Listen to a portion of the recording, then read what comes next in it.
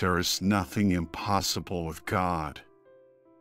All the impossibility is with us when we measure God by the limitations of our unbelief.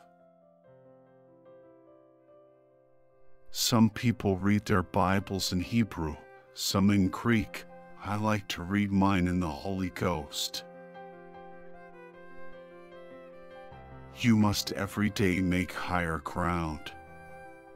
You must deny yourself to make progress with God. You must refuse everything that is not pure and holy. God wants you pure in heart. He wants you to have an intense desire after holiness. Two things will get you to leap out of yourselves into the promises of God today. One is purity, and the other is faith, which is kindled more and more by purity. The devil knows if he can capture your thought life, he has won a mighty victory over you. Desire God, and you will have desires from God. To hunger and thirst after righteousness is when nothing in the world can fascinate us so much as being near God. Without faith, you have nothing. You cannot be saved without it. You cannot be healed without it. We must see the face of the Lord. There are things that God says to me that I know must take place. It doesn't matter what people say. I have been face to face with some of the most trying moments of men's lives when it meant so much to me. If I kept the vision, and if I held fast to that which God had said, a man must be in an immovable condition. The voice of God must mean to him more than what he sees, feels, or what people say. God's word never fails.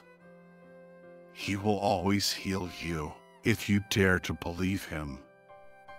Men are searching everywhere today for things with which they can heal themselves, and they ignore the fact that the balm of Gilead is within easy reach.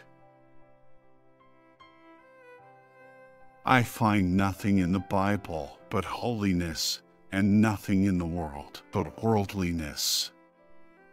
Therefore, if I live in the world, I will become worldly. On the other hand, if I live in the Bible, I will become holy. God dwells in you, but you cannot have this divine power until you live and walk in the Holy Ghost, until the power of the new life is greater than the old life.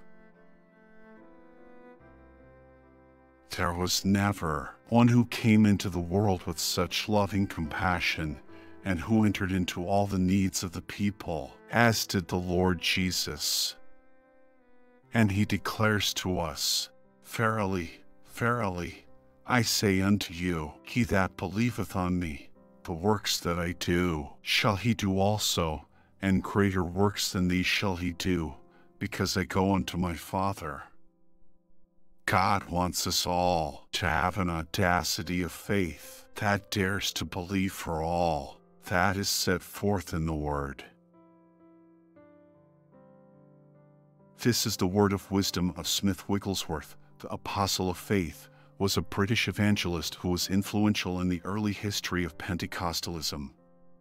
He performed many such great miracles that are hard to believe, yet some people believe to be true. Thank you for watching.